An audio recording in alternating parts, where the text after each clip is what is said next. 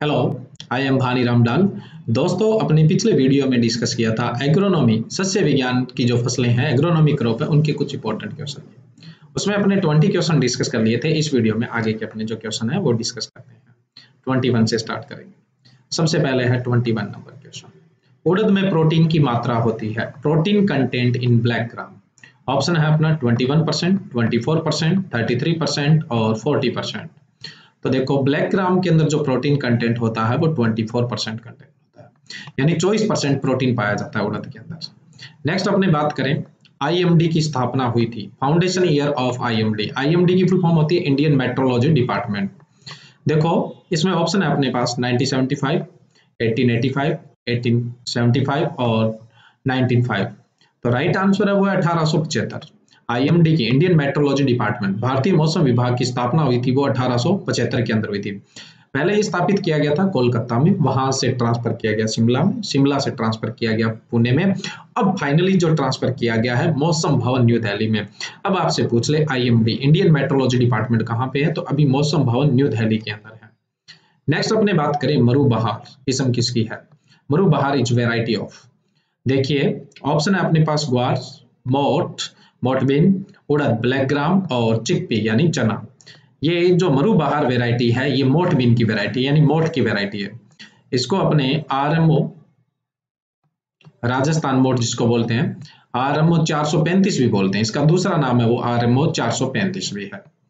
Next अपने बात करें, भारत की मुख्य दलहनी फसल, main pulses of India. Bharat की मेन जो दलहनी फसल है वो कौन सी है? ऑप्शन है हमारे यहाँ ग्रीन ग्राम, मोट, उड़द और चना।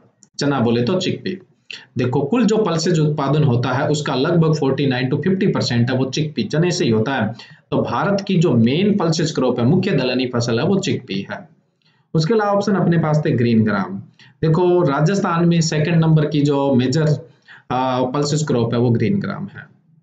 मोट बीन है वो ड्रॉट टॉलरेंट है, बहुत ज्यादा सूखा सहन करने वाली फसल है। नेक्स्ट अपने बात करें, हाँ, तो 24 का जो अपने राइट आंसर था वो चिकपी था। मेन जो पल्सेज क्रॉप है वो अपने चना है, चिकपी है। नेक्स्ट अपने बात करें, चने में सेलिंग प्रतिशत कितना है? Selling percentage of chickpea is, यानी चने के अंदर छिलके का प्रतिशत कितना होता है? ऑप्शन है 33, बी ऑप्शन 49, सी ऑप्शन 65 और डी ऑप्शन 25। तो यहाँ पे जो राइट आंसर है वो 49% है। जो चिकपी है उसका सेलिंग परसेंट है वो 49% है। नेक्स्ट अपने बात करें 26 नंबर, काबुली चने की किस्म, काबुली चिकपी इज। इसमें यहाँ वैरायटी पूछी है कि काबुली चने की किस्म कौन सी है यहाँ पे। दहाउद येलो, ये तो अपने देसी चना यानी ब्राउन जो चिकपी है उसकी वैरायटी है। RSG2 है, ये भी ब्राउन जो ग्राम है उसकी वैरायटी है। और G130 ये भी ब्राउन की है। सदाबहार वैरायटी है, ये काबुली चना की वैरायटी है, काबुली चना की या काबुली चिकपी की वैरायटी है। तो 26 का राइट आंसर है वो डी ऑप्शन है। नेक्स्ट अपने बात करें 27, फसल उत्पादन के लिए उपयुक्त अपेक्षित आर्द्रता होनी चाहिए, suitable relative humidity for crop production. First option है 30 to 40, सेकंड ऑप्शन है 40 to 60, थर्ड ऑप्शन है 70 to 80 और डी ऑप्शन है 0 to 4%। देखो, जो रिलेटिव ह्यूमिडिटी होती है, रिलेटिव ह्यूमिडिटी है वो पहले तो होती क्या है, कई बार अपने ये क्लियर नहीं कर पाते हैं। जैसे ये इन्वायरमेंट है, इस इन्वायरमेंट के अंदर वाटर वेपर कितनी आ सकती है? इस इन्वायरमेंट में मैक्सिमम वाटर वेपर है वो 4% हो सकती है, यानी 0 to 4% तक वेपर है परसेंटेज होती है। ये जो मैक्सिमम वाटर वेपर है इसको अपने रिलेटिवली 100 मान ले तो ये कहलाएगी रिलेटिव ह्यूमिडिटी। तो इस हिसाब से अगर अपने बात कर रहे हैं तो क्रॉप प्रोडक्शन के लिए जो रिलेटिव ह्यूमिडिटी होनी चाहिए वो 40 to 60% होनी चाहिए। इस क्वेश्चन का यहाँ पे राइट आंसर 40 to 60% है। अगर इससे कम है इसका मतलब इन्वायरमेंट है वो सूखा है। इवोपरेशन और ट्रांसपायरेशन, वाष्पीकरण और वाष्पोत्सर्जन बहुत ज्यादा होगा और पौधे में पानी की कमी देखने को मिलेगी। और 60% से ज्यादा अगर रिलेटिव ह्यूमिडिटी हो गई तो इंसेक्ट पेस्ट डिजीज का बहुत ज्यादा अटैक होगा। इसलिए सबसे बढ़िया जो रिलेटिव ह्यूमिडिटी की मानी जाती है क्रॉप प्रोडक्शन के लिए वो लगभग 50%, यानी रेंज में बात करें तो अपने 40 to 60%। नेक्स्ट थोड़ी सी इंफॉर्मेशन देनी थी आपको, जो मेरी बुक है एग्रीकल्चर सक्सेस, उसका 3rd एडिशन आ चुका है। आप देख सकते हैं ये एग्रीकल्चर सक्सेस बुक का है जो काफी समय से अमेजोन और फ्लिपकार्ट पे आउट ऑफ स्टॉक थी और इसका 3rd एडिशन जारी हो चुका है। अगर आप इसको देखना चाहते हैं तो अमेजोन पर विजिट कर सकते हैं। नीचे जो डिस्क्रिप्शन बॉक्स है उसके अंदर मैं लिंक शेयर कर दूंगा। उसके अलावा किसी को अगर लिंक मंगवाना है, डिस्क्रिप्शन बॉक्स से नहीं देख पा रहे हैं प्रॉपर, तो 9460482868 पर आप व्हाट्सअप कर सकते हैं, ओनली व्हाट्सअप। तो इस पर आप व्हाट्सअप कर सकते हैं, तो मैं आपको लिंक भेज सकता हूँ इसका। तो ये 3rd एडिशन है, इसमें बहुत कुछ पहले से ज़्यादा ऐड भी किया हुआ है और कुछ 2 एरर थी, यानी कुछ गलतियां थी, उनमें भी सुधार किया गया है। नेक्स्ट अपने क्वेश्चन की बात करते हैं। अरहर में गुणसूत्र संख्या, क्रोमोसोम नंबर और पीजन पी, अरहर में गुणसूत्र संख्या कितनी होती है? देखो, एक आप ध्यान रखें कि जो खरीफ सीजन के लेग्यूम है, खरीफ के जितने भी लेग्यूम है ऑलमोस्ट, उनके अंदर क्रोमोसोम होते हैं वो 22 होते हैं, 22 होते हैं। एक तो आप क्लस्टर बीन, ग्वार को छोड़ दो, ग्वार में 14 होते हैं, एक कुल्थी को छोड़ दो, 2 को छोड़ के जितने भी खरीफ के जो पल्सेज है उनके अंदर क्रोमोसोम नंबर 22 होते हैं। तो अरहर है वो खरीफ की मेन पल्सेज क्रॉप है। पहली इंडिया की पहली पल्सेज क्रॉप कौन सी है? पहले नंबर की सबसे इंपॉर्टेंट है, पीछे हमने बात की थी चिकपी चना, और दूसरी इंपॉर्टेंट कौन सी? पीजन पी अरहर, या फिर इसको तुअर की दाल भी बोल देते हैं। और देखो चना है वो रबी में लगता है। खरीफ की जो मेजर आपसे पल्सेज पूछ ले, यानी खरीफ की मुख्य दलहनी फसल पूछ ले, तो वो कौन सी होगी? अरहर होगी। अरहर में गुणसूत्र संख्या 22। जैसे मैंने बताया खरीफ के लेग्यूम में 22 होता है, वैसे ही जो रबी के लेग्यूम है उनके अंदर क्रोमोसोम नंबर होते हैं 14 होते हैं। एक तो आप काबुली चना को छोड़ दो, उसमें 16 है, दूसरा फ्रेंच बीन राजमा को छोड़ दो, उसमें 22 है। बाकी जो ऑलमोस्ट लेग्यूम है रबी के, उनके अंदर 14 ही होता है। चाहे आप चना ले लो, चाहे पी ले लो, यानी मटर ले लो, तो इनके अंदर 14 ही होता है। नेक्स्ट अपने बात करें, ग्वार में गम का प्रतिशत होता है, गम परसेंटेज इन क्लस्टर बीन। तो ग्वार में लगभग गम का प्रतिशत होता है वो 30 से 35 के बीच होता है। तो यहाँ ऑप्शन के अंदर अपने बात करें तो 33% होता है। अगर हम प्रोटीन की बात करें तो प्रोटीन ग्वार में अच्छा खासा देखने को मिल जाता है, 40-45% के आसपास प्रोटीन, लेकिन यहाँ गम पूछा गया है तो गम 33% होता है। नेक्स्ट अपने बात करें पुस्सा दो फसली। पुस्सा दो फसली इज वेराइटी ऑफ, पुस्सा दो फसली किसकी वेराइटी है? ऑप्शन है हमारे पास ग्वार क्लस्टर बीन, चवला काउपी, उड़द ब्लैक ग्राम, अरहर पीजन पी। तो पुस्सा दो फसली जो वेराइटी है ये काउपी की वेराइटी है, चवला की वेराइटी है। दो फसली जायद के लिए भी बहुत बढ़िया है, गर्मियों के लिए बहुत बढ़िया है, और रेनी सीजन के लिए भी बहुत बढ़िया है। दोनों ही सीजन में लगा सकते हैं, खरीफ में भी लगा सकते हैं और रेनी सीजन में भी लगा सकते हैं। और इसकी जो फलियां होती है वो सब्जियों के लिए भी बहुत बढ़िया है। सीड प्रोडक्शन से ज्यादा जो फलियों का प्रोडक्शन है इसका वो बहुत बढ़िया होता है। नेक्स्ट अपने बात करें, खरीफ की मुख्य दलहन फसल कौन सी है? Major pulses of kharif in India. अभी अपने पीछे बात कर ही चुके थे, जो मेजर पल्सेज है खरीफ की वो है अपने पीजन पी। यहाँ ऑप्शन में अपने लिखने भूल गए, तो यहाँ पे जो चारों ऑप्शन है उनमें से कोई सा राइट नहीं है। खरीफ की जो मुख्य पल्सेज है वो है पीजन पी होगी, यानी अरहर होगी 31 का। यहाँ दिए गए ऑप्शन में से कोई सा राइट नहीं है, राइट पीजन पी होगा। और सभी में से पूछ ले रबी और खरीफ दोनों को मिला के, तब कौन सा होगा? चिकपी होगा। नेक्स्ट अपने बात करें दुर्गापुरा सफेद। दुर्गापुरा सफेद इज वेराइटी ऑफ, दुर्गापुरा सफेद वेराइटी ऑप्शन दिया हुआ है अपने को क्लस्टर बीन, ग्वार, पीजन पी यानी अरहर, तीसरा उड़द यानी ब्लैक ग्राम, चौथा ऑप्शन है अपने पास चना, चिकपी।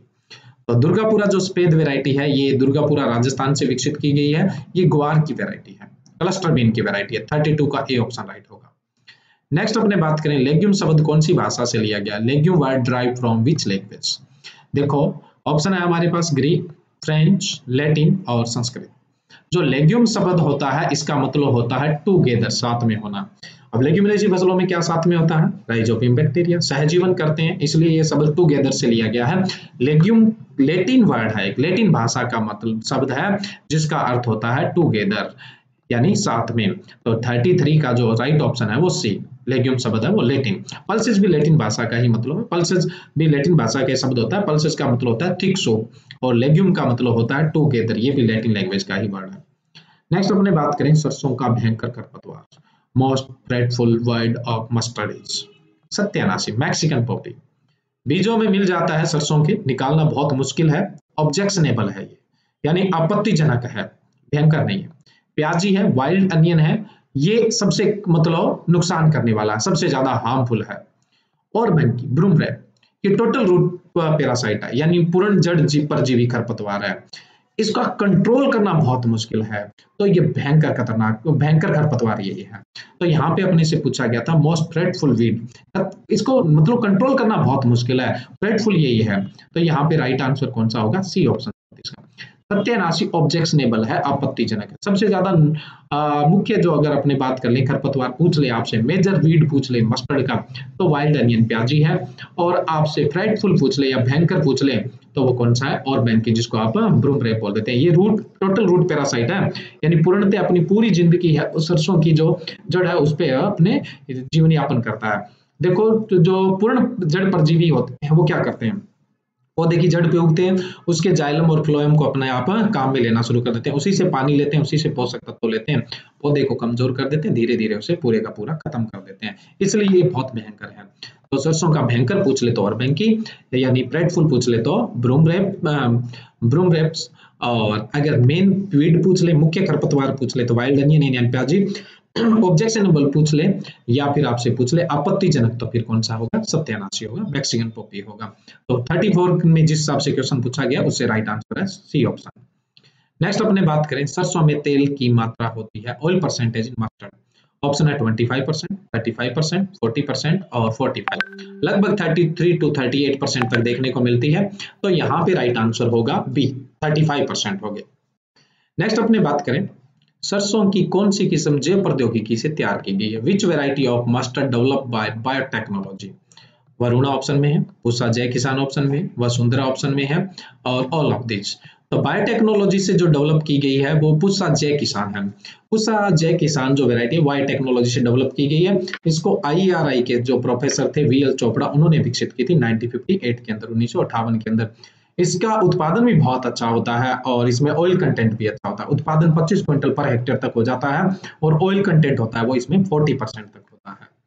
नेक्स्ट अपने बात करें मूंगफली में बुआई के कितने दिन बाद निराई गुड़ाई बंद कर देते हैं, वीडिंग स्टॉप आफ्टर सॉविंग इन ग्राउंडनट।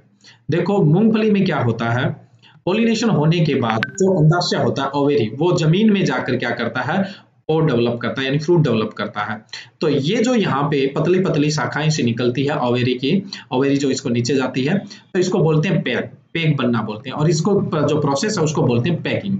ये पैगिंग स्टार्ट होती है 55 से 60 दिन में, 55 से 60 दिन में पैगिंग स्टार्ट होगी। अब सोचो इसके बाद आपने वीडिंग कर दी तो ये पेग ये कट जाएंगे और प्रोडक्शन अपना होगा नहीं, इसलिए अपने जो फीडिंग है वो 55 दिन के बाद कंप्लीटली बंद कर देनी चाहिए, 55 दिन से पहले पहले अपने को करनी चाहिए। तो यहाँ 37 का जो राइट आंसर होगा वो बी ऑप्शन राइट होगा, 55। नेक्स्ट अपने बात करें टिक्का रोग का रोग कारक है, tikka disease of groundnut is due to. देखो टिक्का रोग जो है इसको अपने लीफ स्पॉट डिजीज बोलते हैं। ऑप्शन है अपने पास सर्कोस्पोरा, प्लाज्मोडिफोरा, परनोस्पोरा और ऑल ऑफ दिस।